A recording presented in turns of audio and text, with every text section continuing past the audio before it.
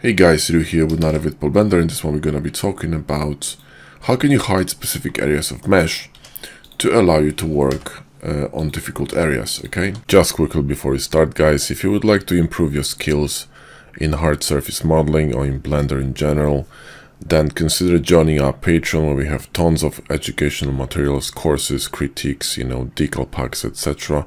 There's a fantastic course coming to February for add-ons and vanilla. We're gonna have some cool spaceship with sub-D modeling and booleans, and also some Unreal Engine stuff. So check us out, link in the video description.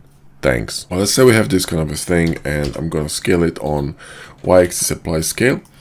And there is something really deep over there, and because my rotation is set to be around this origin point, guessing in there is really tricky, right? So what you can do in a situation like this, you can do a few things. For example, you can go to edit mode, go to occlude with machine tools, or if you don't have machine tools, which you should, press this X-ray button, and so you can see that thing in the middle. And now we can do two things. For example, we could box select this and press Shift H, which will isolate this thing and allow us to rotate around the origin point of this thing, which is much more manageable. And now you can simply edit this thing and whatnot. But remember, when you go to object mode, everything's going to be back. So to recover the hidden mesh in edit mode, you need to press Alt H. Okay, Alt H. Now, there's another way of doing this, because this, Shift H thing is based on the verts, on the geo.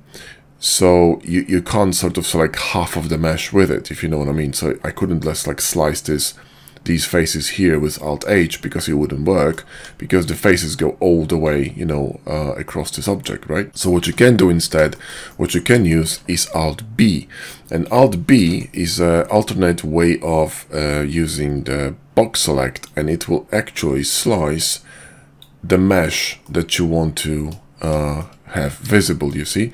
So even there's no geo here, there's no verts, no edges, no nothing, you can separate this from the main object, and I can easily work, on this bit and do whatever you want with precision, no problem.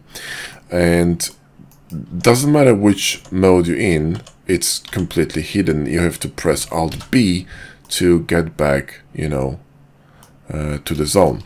Now there are two other things that I would like to mention here, and I have a separate video on this one, but I'm going to mention it here as well.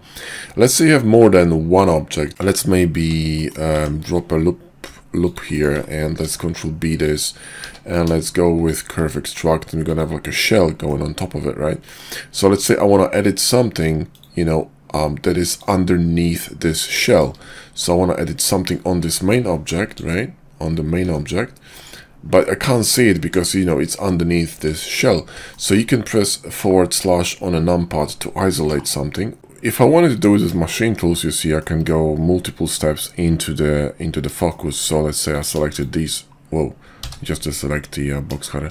I select these two and press Ctrl F, and select this one and press Ctrl F, and I can go, as deep as I want to. If I want to go back, I simply deselect everything, press Ctrl F, and you back in the zone, right?